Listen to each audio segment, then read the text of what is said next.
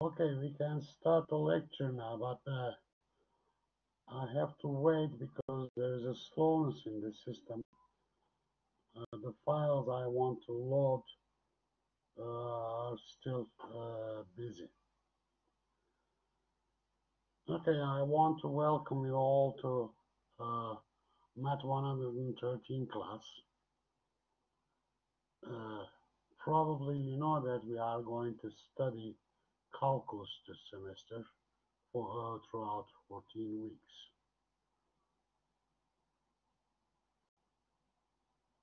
The files that are used to be here are not seem to be coming.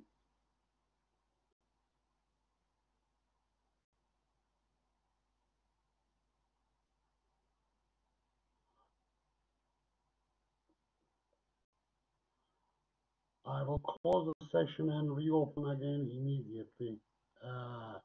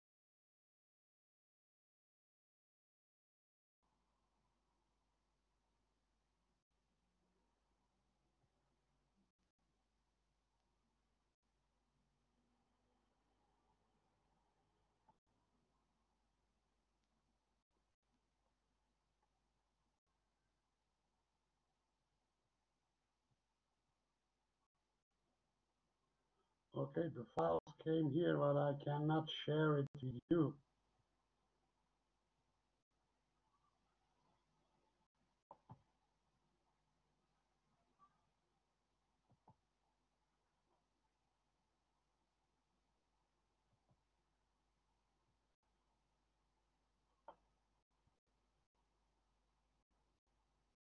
Okay, everything is fine now. Okay, let's restart.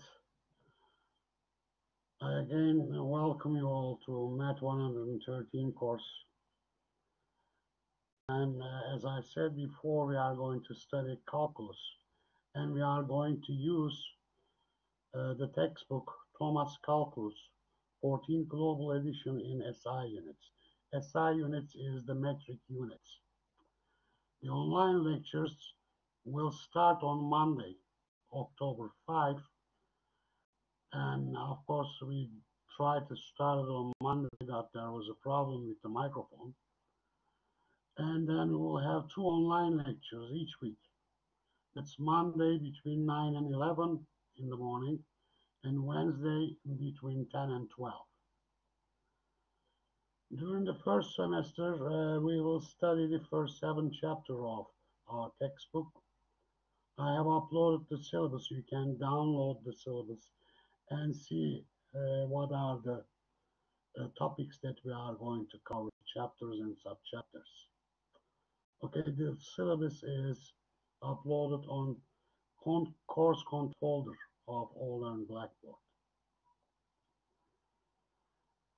Now, during the online lectures, we are going to use slides like this because we don't have much other choice. These are PowerPoint slides that explain the topics and these slides are based on my lecture notes. Uh, Now I have uploaded the slides of first two chapters. That will take us for 2 or 3 weeks at least.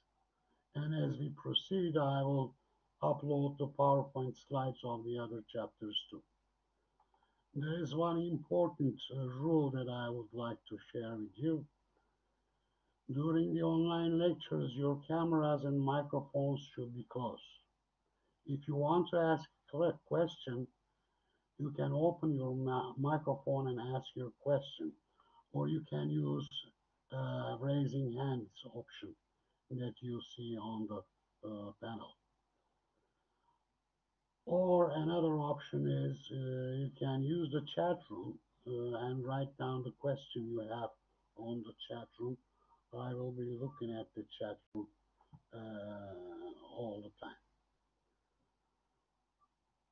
Now this first slide is the copy of the announcement that I sent you about this course. I want to put it in the slide so you can always check. There will be some rules that some of the things we have to do is written on these slides. Now the preparation for this course is important. If you're taking the course for the first time, you have to buy the textbook, Thomas Calculus 14 Global Edition in SI units. This is published by Pearson Education Incorporation. Make sure that you buy the textbook with an access code. If you want the other option, you can only buy the e-textbook with the access code. So there are two options.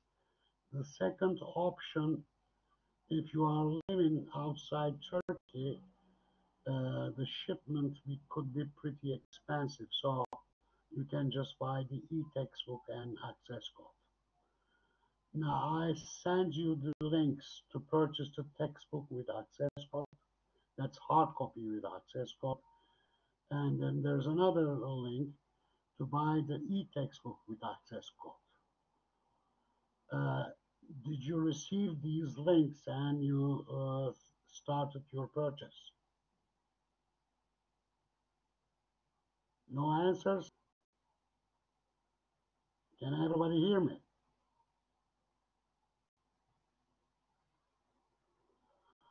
Okay, so you can use these links to buy your textbook and access code. Now, homeworks will be assigned at the internet platform called MyLab and Mastering. This platform is prepared by Pearson Incorporation and it's based on our textbook. You will have 7 homeworks in total in this semester.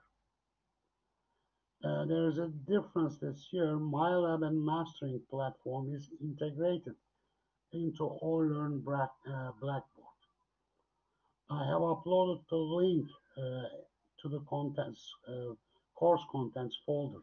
The name of this link is MyLab Math Course Home. So you can use this link to access MyLab and Mastering platform, and then you can solve your homeworks in that platform.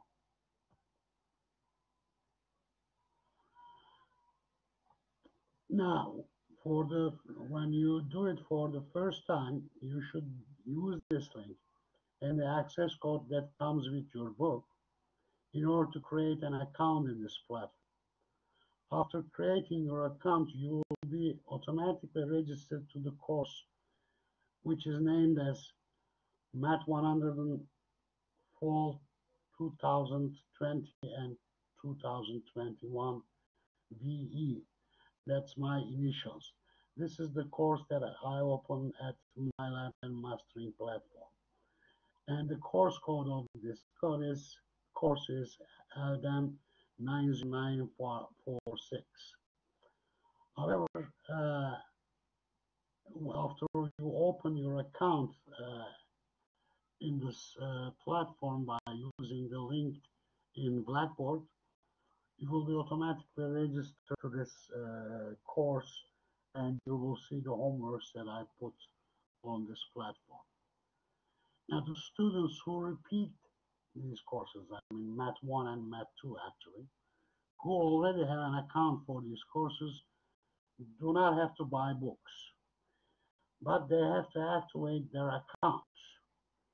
And for this case, they should contact Pearson from the chat address yardim.pearson.com.ar. At this address, you will find a form for students who want to reactivate their accounts. You should fill out this form by providing your usernames and email addresses which you used previously at this platform. Then send the form by clicking the send button. After the extension of your account, this may take some time because, as far as I'm informed, the accounts are reactivated at each Friday. So you should get in contact and send your form. Then your account will be reactivated, and then you will use your username and password to get registered to my course at this platform. You should use the link all the time, and you should use Blackboard to get access to my lab and mastering. Are there any questions about this? You didn't receive the link. Okay. I will resend both links today. Probably you were registered yet, Fatima Zahra. So I will send both links today again by email, and then you can use these links. Any other questions about this? Okay, let's continue with the announcement. Now the grading. The grading is about how your work will be evaluated this semester. We will have 2 midterm exams and 1 final exam and homeworks in this course.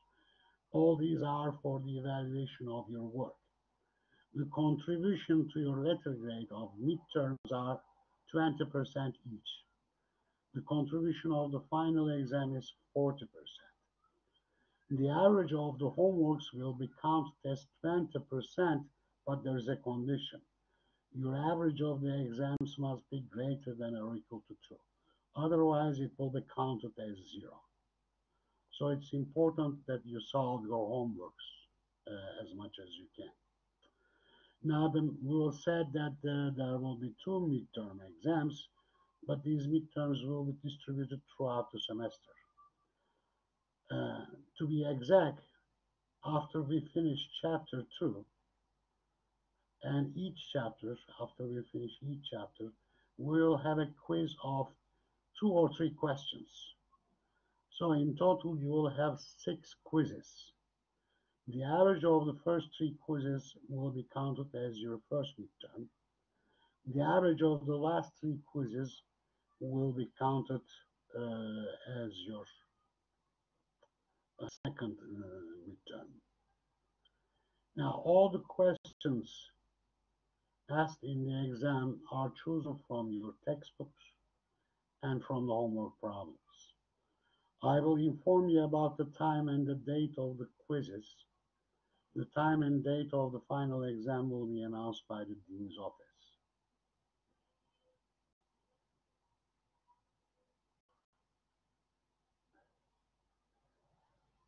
Okay, the name of the link is kitapsatışionline.com dash he dash Thomas dash calculus dash in dash si dash units dash p14. This is the link to buy the hard copy of the textbook and the access code. So the hard copy of the textbooks will be sent to you by a shipment. If you are in Turkey, this should not be very expensive. But if you are outside Turkey, the shipment might cost a lot of time. So it's best in this case to buy the e-test textbook with the haircut. Ahmed Isam, you have chemistry at 11. My lecture ends 12, I know, but the lectures are recorded. You can watch them later on, so there shouldn't be any problem.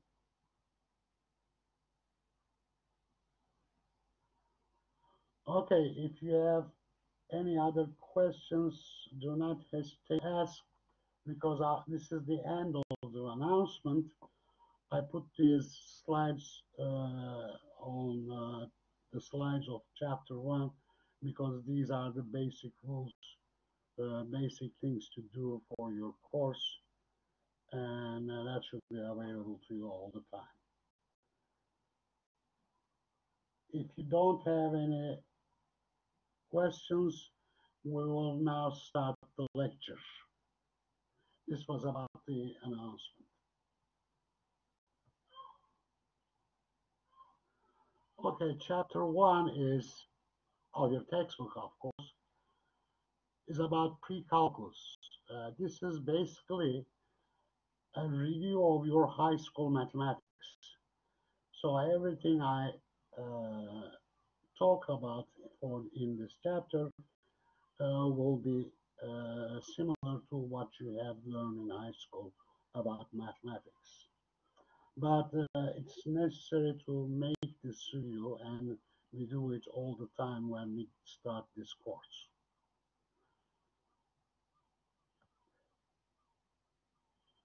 Okay, we will start with number systems and the real one.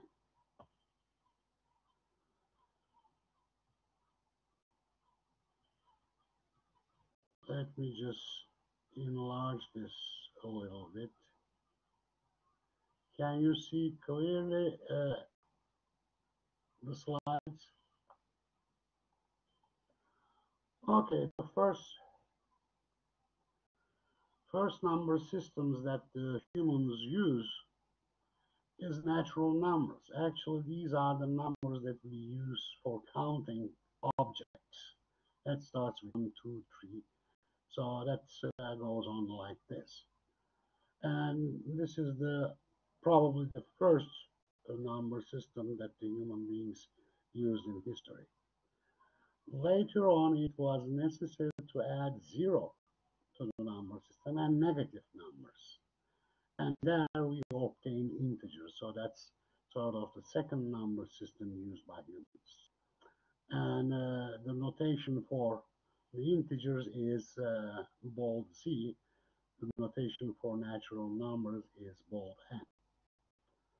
Okay, after integers, people realize that integers are not enough because if you have an apple, if you cut it into, how are you going to express that number? And then the rational numbers come into place. So it's 1.5 apple or 2/3 of a pear or something like that. But rational numbers are ratio of integers. There's a special property of rational numbers. If you want to write them in decimal notation, either they end with an infinite string of zeros, like -3/4. That's in decimal notation, that's minus 0.75 and then zeros. So there's an infinite zeros after this. Or if you consider 23 divided by 11, that's 2.090909 and 09, a block of digits repeat itself infinitely. And in short notation, we write it like this: 2.0909 has a bar on it. So that means 09 repeats itself infinitely. Okay, so these are the properties of rational numbers. So any rational number, when written in decimal notation, either ends with infinite strings of zero or a block of digitals repeating itself infinitely over and over. Okay, like 23 over 11. Now, then real numbers come into picture. The definition of real numbers is all numbers which can be expressed as decimals are called real numbers. And the notation for real numbers is bold R. The notation for rational numbers, as you can see here, is bold Q. Now, for instance, 1 over 5 is a real number.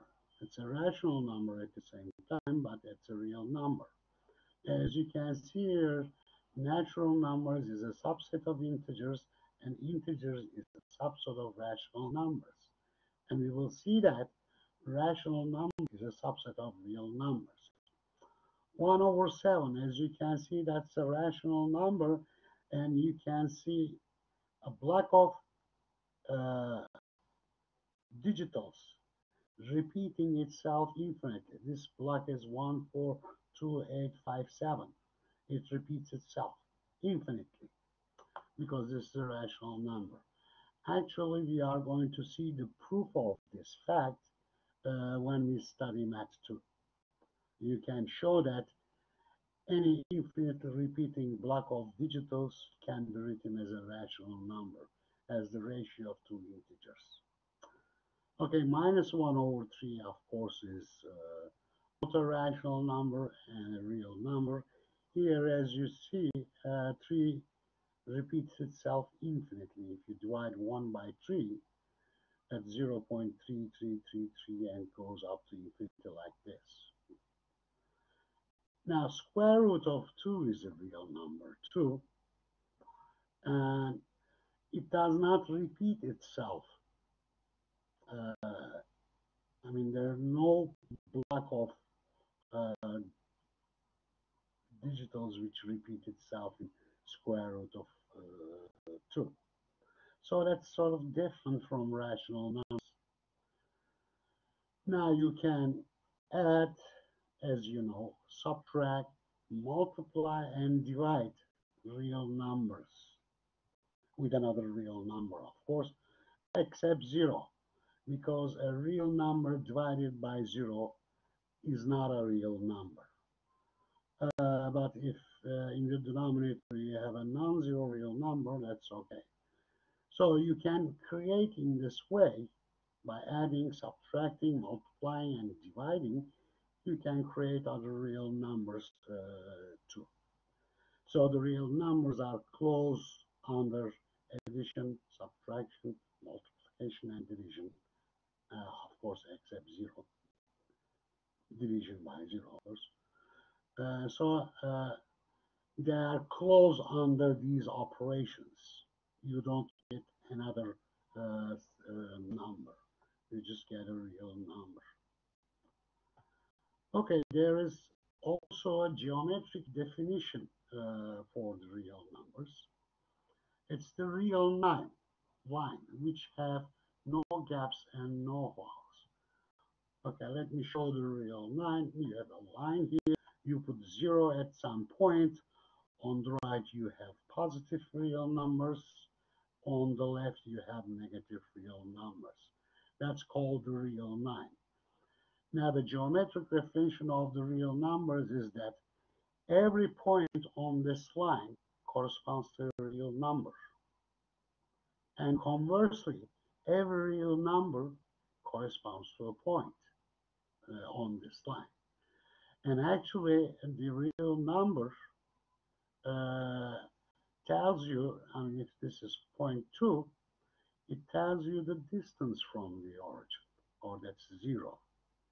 So the distance from the origin of this is 2. But minus 2 has the same distance from the origin too. So in order to show the distance, you have to take the absolute value of minus 2. Okay, so as we said, The geometric definition of real numbers is the real line. And that means that every point on the real line corresponds to a real number. And for every real number, there's a point on the real line. And we call this the coordinate, actually, because when I say 2, I'm talking about the distance from 0, 2 units of distance. So actually, the real number gives you the coordinate of that number. It tells you where the number is on the real line. It's 2 units away from 0. Or when you say -2, it's the same thing. That's a coordinate. I mean, the distance is 2 units, but on the left. On the left of 0 because it's minus. Okay, so let's now look at the properties of real numbers. There are algebraic properties. We talked about it. Real numbers are closed under addition, subtraction, multiplication, and division, except by division 0. They are not closed if you divide them by 0. You get something which is not a real number. But all the other cases, the real numbers are closed under addition, subtraction, multiplication, and division. That means you create another real number if you multiply two real numbers, if you add two real numbers, if you subtract one real number from another, if you multiply a real number with another real number, you again get a real number. That's the algebraic property of the real numbers. Now, the second property we are going to talk about is order properties. The set of real numbers is an ordered set. What does that mean? That means if you have two real numbers, A and B, and if A is not equal to B, then you have only two possibilities. Either A is greater than B or B is greater than A. So that's called an ordered set. Okay? So if you have two real numbers, and if these two real numbers are not equal to each other, then you have only two options. Now, furthermore, these rules also hold. Okay, if A is less than B, you add any real number, C, to both A and B, then this inequality doesn't change. Or if you subtract a real number C from A and B at the same time, the inequality doesn't change either. Now, if A is less than B and you multiply these real numbers by a positive real number C, then A times C is less than times C. Now, if A is less than B and C is a negative real number, then the inequality reverses if C is negative, because then you take the negative of A and multiply with C, and these are negative numbers. For instance, suppose A is 1, B is 2. So we know that 2 is greater than 1. But if you multiply this by -1, -2 is here, -1 is here. So -2 less than -1. Okay? So that's what this inequality tells us. If A is greater, 1 over A is also greater than 0. That's an obvious rule. If A is less than B, then 1 over B is less than 1 over A. Why? Because you divide 1 here with a greater number, so you get a smaller number. Here you divide 1 by a lesser number, so 1 over A is bigger than 1 over B. Okay, these are the basic order properties of real numbers.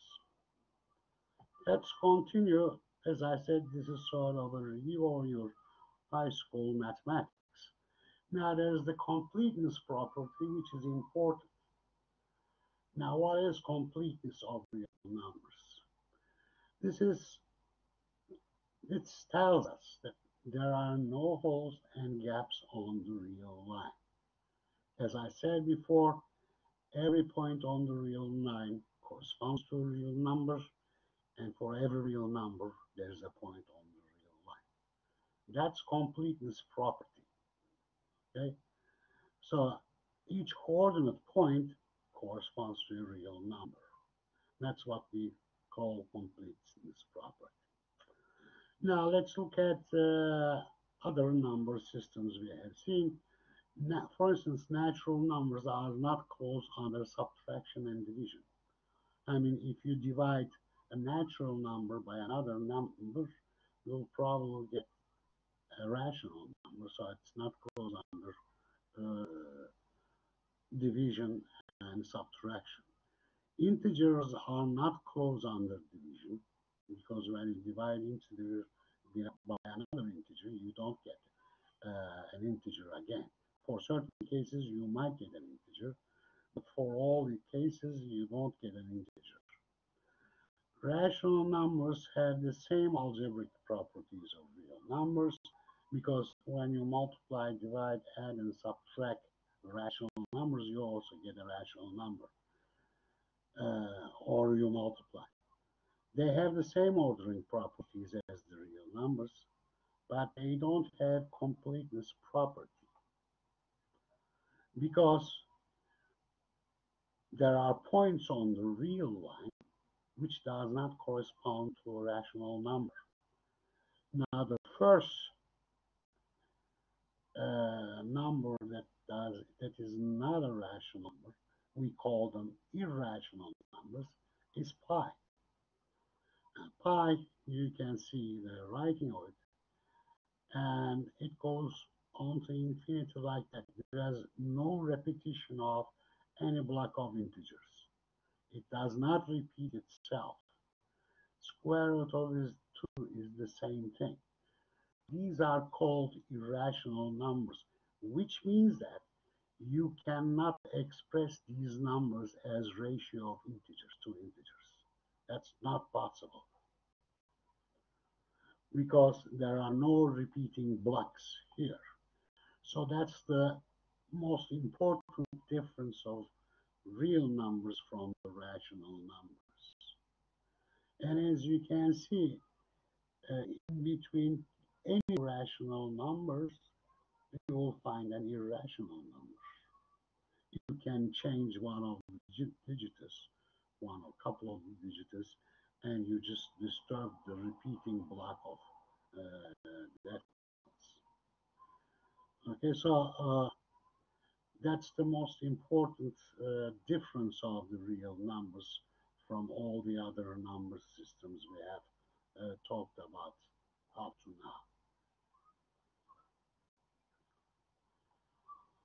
Okay, so there are irrational numbers like a pi and square root of 2, but there is a point which corresponds to an irrational number on the real line too. Okay, so how do we express the subset of real numbers? Now, if you recall from your high school knowledge, a set is a collection of objects, and the objects are called the elements of the set. So if S is set, then A is in S, means that A belongs to the set S. The other notation is this. This notation, A does not belong to S.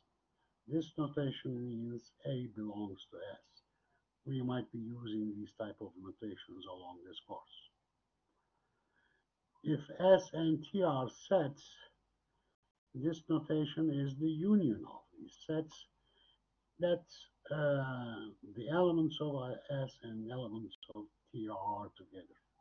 And in one big set. That's union.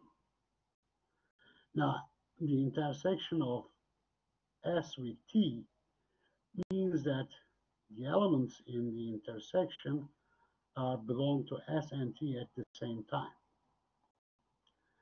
Now, the sets of linear numbers can be shown in various different ways. This is one way of showing S is consists of six natural numbers or six integers like this. That's plus and minus in it also.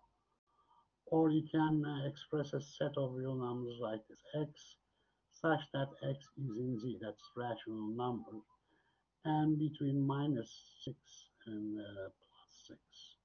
So there are different ways of finding subsets of real numbers, but the most important one that we are going to use are intervals. So what is an interval? A subset of real numbers containing all the real numbers between any of its two elements is called an interval. So you have two elements and which are not equal to each other, and any real number which is greater than one of them and less than the other. So geometrically, you can write S as like this. That means S is greater than or equal to 3 and less than or equal to 7. So 3 is in this set and 7 is in this set, and all real numbers between 3 and 7, since real numbers is an ordered set, are in your set. Or you can express like this. Well, S could be all real numbers x so that x is less than or equal to 7. So that gives you the all real numbers less than or equal to 7. Now, this notation, this interval is line segment actually. On the real line, that's a line segment. And a finite interval. And this one is infinite interval. So a finite interval is said to be closed. That's the notation, terminology we use, if it contains both of the endpoints. It's set half open if it contains one of the endpoints only. And it's called open if it does not contain any endpoint. Okay, so that's the notation that we are going to use frequently. We will be working with intervals along the course. Now, in parentheses, AB means that x is greater than a, strictly greater than a, strictly less than b. Now, if I write this with a bracket like on b, a is strictly greater than a, but less than or equal to b. So this interval is open. This is half open. Or if I have a bracket on a, it's again half open. And AB, that's this set, is closed because it contains both endpoints. Now, if I write this, you know that infinity is not a real number. So anything less than infinity is a real number. So that's an open set. Like this. A is less than x. X is greater than a. So that's the whole real numbers up to infinity. Infinity is not included. Or if I write this, now this is open, but if I put a bracket here, then we say it's closed because of the infinity here. I cannot close this part because infinity is not a real number. So I can only close this part, so that's a closed set. Now minus infinity b, that's an open set. B is not included. But if I put a bracket on b, I can close it because b is a real number, then it's a closed set. Now minus infinity and plus infinity means that it's the set of all real numbers. This set is both open and closed because you cannot close this end. Minus infinity is not a real number. You cannot close this end either. Plus infinity is not a real number. Okay, so make sure that you recall these notation and terminology because we will be frequently using in this course. Okay, let's go over some examples for solving inequalities or equalities. Now, if you have an inequality like this one, 2x minus 1 is less than x plus 3. So what are the solution set for this inequality? And we can use order properties to solve this inequality. So I add 1 to each side. You have 2x less than x plus 4. Now let's subtract x from both sides. You have x is less than 4. So minus infinity 4, that's an open interval, and it's an infinite interval, is the solution set of this inequality. Let's go over another example. It's just to uh, warm you up about mathematics. Okay, I have this inequality, minus x over 3 is less than 2x plus 1, and I want to find the solution set. So what I do is I multiply by plus 3 both sides, so the inequality does not change. I have minus x here and 6x plus 3 here. Now I can add x to both sides, so I have 0 is greater than 7x plus 3. And that means minus 3 is less than 7x. And x is greater than minus 3 over 7. So that's minus 3 over 7 infinity. That's an open interval also. Okay, let's look at another example. Let me just enlarge this a little bit. Okay, that's much better. Okay, we have 6 over x minus 1 greater than 5 is our inequality. We want to find the solution set. Now it's clear that x must be greater than 1. Why it is clear?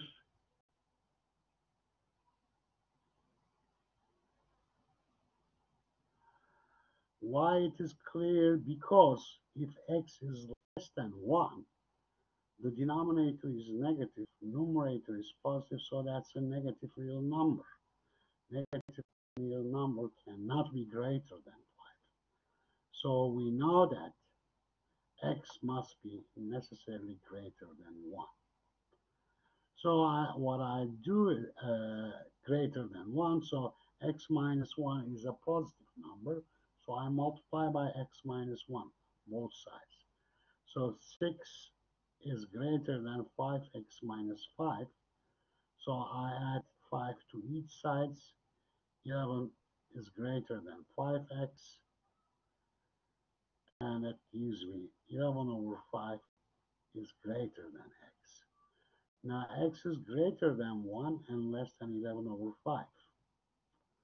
Okay, now this is strict uh, inequality, strictly greater than 1. It cannot be equal to 1 because it's division by 0 then. So the solution set for this is 1 not included, 11 over 5 is included because that's greater than or equal. So 11 over 5 is included in your solution set, but 1 is not included. Anything greater than 1 and less than or equal to 11 over 5 is in the solution set. There's somebody who says that my noise is coming very low.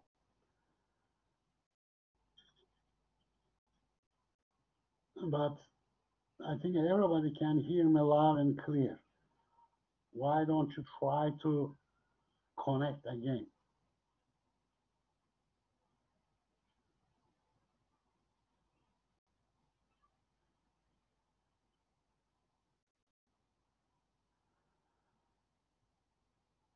Okay, so, but there's nothing I can do about it because I can see my voice going up to uh, it's 100% open. My noise is 100% open as I check from.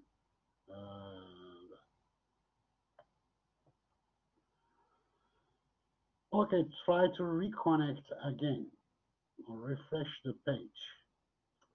Let's continue with the next slide.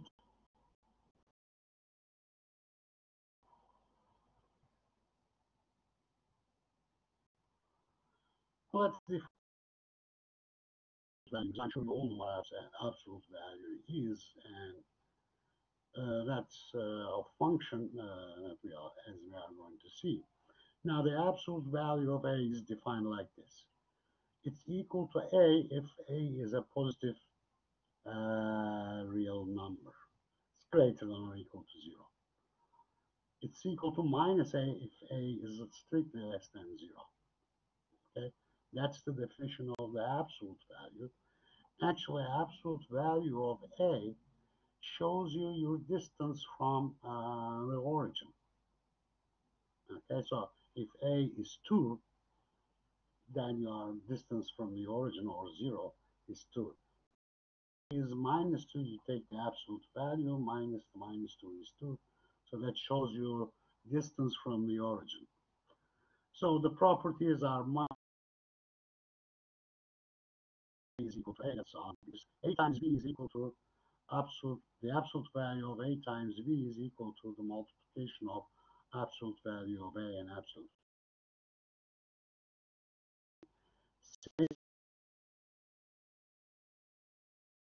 For division of 0, and as B is less than or equal to absolute value of A plus absolute value of B. Now, if x absolute value of A x is equal to A, the solution for this is either A is plus A or minus A.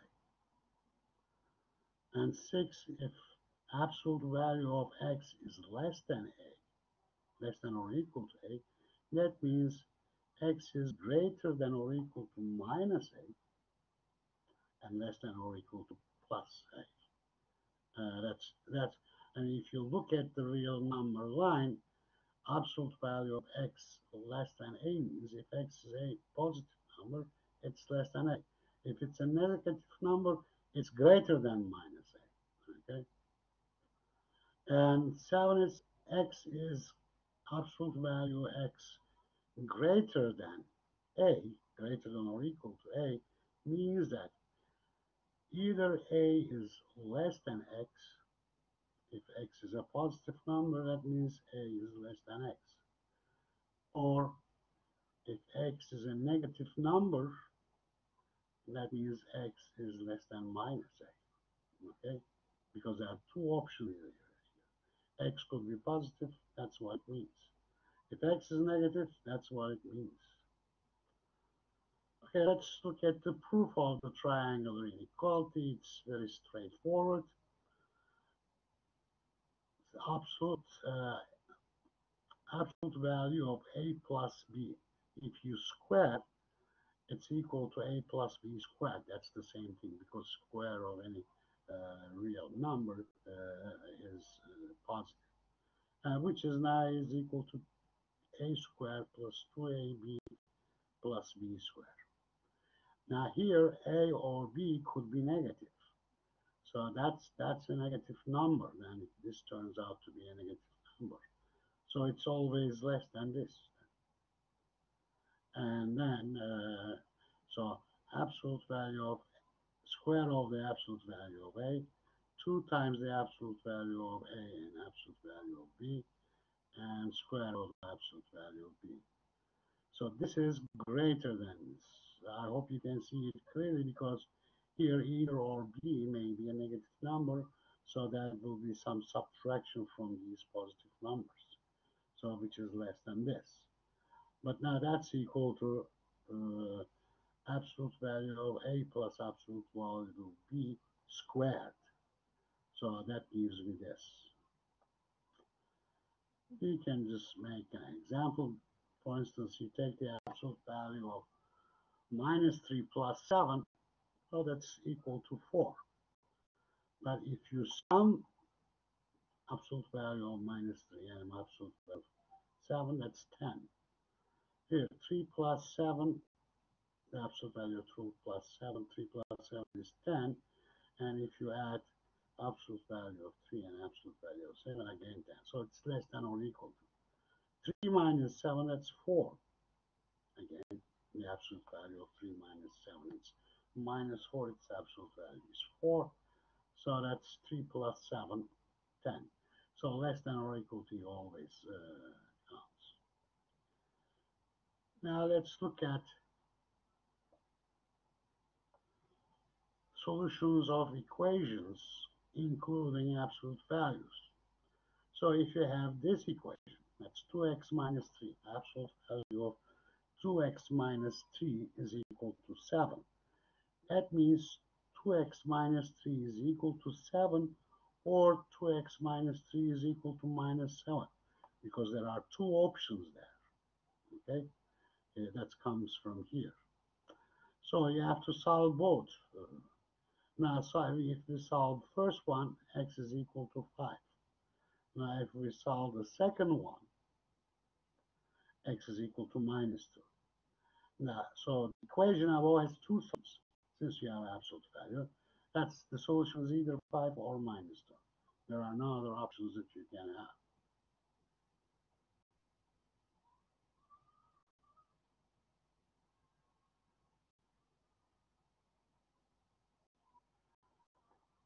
Okay, some students complain about the sound. I'm trying to make it as loud as possible.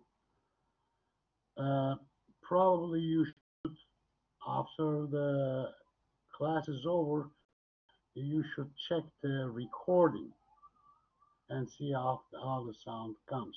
There's nothing I can do right now because I can see here that my sound is clearly going.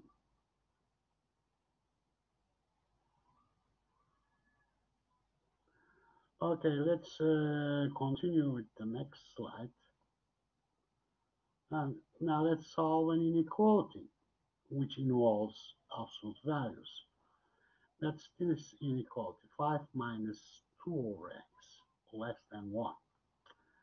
Now that means that this quantity is less than 1 and greater than minus 1. It must be greater than minus 1 in order for this to hold. So you have this inequality instead of this. Now what you can do is you can subtract 5 from each side. So you have this inequality minus 4x, which is less than minus 4. Now let's multiply by minus 1 each side. So this inequality is all reversed. So 6 is greater than 2 over x and less than greater than 2 over x, which is greater than 4. And if you divide everything by 2 here, then you have this inequality. Now what does this tell us? That tells us x is greater than 1 over 3. If you look at this uh, part of the inequality, you multiply by x and divide by 3 both sides here, and then x is greater than 1 over 3. Now if you look at this side, if you divide by x, multiply by x, that tells you x is less than 1 over 2. So that's the solution you get. The solution set is an open interval, x is greater than 1 over 3 and less than 1 over 2. Let's look at another inequality which involves absolute values. Here the first one is 2x minus 3 is less than or equal to 1. And the other inequality is 2x minus 3 is greater than or equal to 1. Let's look at the first one. So that gives you this because This quantity, 2x minus 3, must be less than or equal to 1 or greater than or equal to minus 1. Okay, so that's the inequality we get. We can add 2 each side. So we have 2 less than or equal to 2x less than or equal to 2. So x is between 1 and 2. 1 and 2 are included. So that's a closed interval 1, 2. That's the solution set. Now let's look at this one. Now this quantity, 2x minus 3, if it's positive, then it must be greater than or equal to 1. Now, but if it's negative, it must be less than or equal to minus 1. So we have two inequalities that comes from this inequality. Minus 1 must be greater than minus 3, or that's equivalent to, if you add 2, x must be less than 1. Okay? If this is greater than 1, then here, if you add 3, that's 4, x is greater than 1. Here, x is greater than 2. Sorry, x is less than 1, x is greater than 1. Because the property tells me that if it's positive, this must be true. That tells me that x is greater than 2. Now, if it's a negative number, then that tells me minus 1 must be greater than 2x minus 3. So if you add 3 to both sides, that gives you x is less than 1. So the solution set is 2 infinity, which comes from this. 2 is included up to infinity because x is greater than 2 for the solution. Or if that's true, x must be between minus infinity and 1 because x is less than 1. That's what it does. Okay, so when you solve absolute inequalities with absolute, you have to be careful because absolute value is leads up to different inequalities.